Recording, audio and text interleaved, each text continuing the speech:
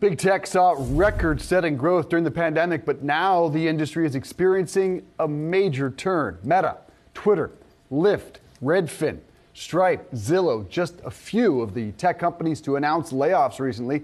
So far in 2022, workers in the industry have gone from holding the power to hoping they can hold on to their jobs. Ian Siegel, ZipRecruiter's co-founder and CEO, here with us with more on that. Good to see you, sir.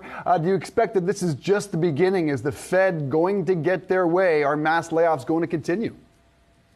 Well, the Fed's been hard at work trying to drive up unemployment, and it looks like they're having some success. So for the second quarter in a row, we've seen employer demand ease off. That means there's fewer open jobs, more competition for those jobs that are open, and employers' quality standards have started to move up.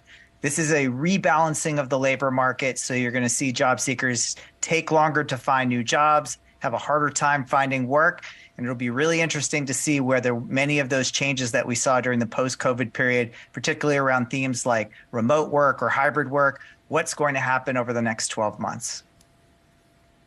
And Ian, I know that the tech company layoffs tend to get most of the headlines, but what are we seeing across all sectors? Yeah, I mean, I think that there was definitely a surge in demand from employers who effectively didn't just reopen, but had to staff back up in a post-COVID reopening of the economy. So you look at things like restaurants and hotels that were hiring in the six figures every quarter for the last several quarters.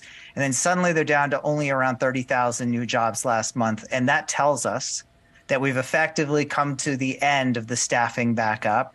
And then you look at the overarching macroeconomic themes, which is there's a lot of indicators that we're heading into a recession, and certainly a lot of businesses are preparing as though that is going to be the reality. So you're seeing layoffs, you're seeing hiring freezes, you're seeing a lot of companies slow down the pace of their hiring. So even for their open jobs, they're being more deliberate and more selective about the candidates that they are choosing to bring on board.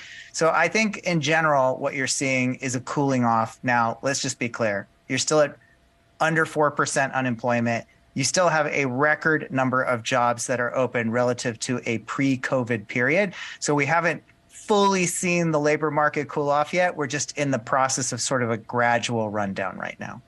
Ian, are we getting some inklings of where we might see unemployment shoot up, not necessarily shoot up, but at least move first? And I'm talking about demographically, based on gender, any trends you're seeing even geographically within the U.S.? Well, right now, it tends to be really category specific, and some of the companies making headlines in the tech sector are sort of the tip of the spear as to what we're seeing, where you saw sort of this abundance of money infused into the system. And one of the truths of that was the biggest winners in that period looked like companies in the financial services industries. So whether you were helping people buy homes and facilitate home loans, or whether you were a tech company that was selling advertising at a period of time where so many people were effectively locked into their homes and spending so much time on their computers, you found yourself with a surplus of staff. Well, now it turns out it's time to pay the piper, and a lot of those industries are the first to suffer, and those are the ones where we're seeing the early layoffs and the hiring freezes. Those who are looking for jobs, what is the most important factor for them right now? I mean, it's really interesting because, as I think we talked about last time, there was this grand social experiment during COVID where everybody effectively went remote. And still to this day, over 60% of job seekers in survey after survey say they prefer either fully remote work or hybrid work. On ZipRecruiter today, if you post a job and say you're willing to let that job be done remotely, you get 2.7 times more interest than you do if you say that's going to be an in-office job. So when we look at trends like that, it's a very interesting question as to whether or not remote is going to be here to stay or not in 2023. Many companies are trying to compel their staff to come back.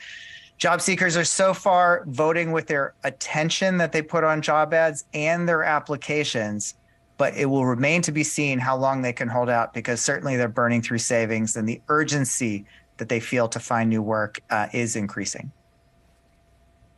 And Ian, in terms of what else might make a job attractive, we know New York City recently joined Colorado, Washington State and Rhode Island in having some form of pay transparency.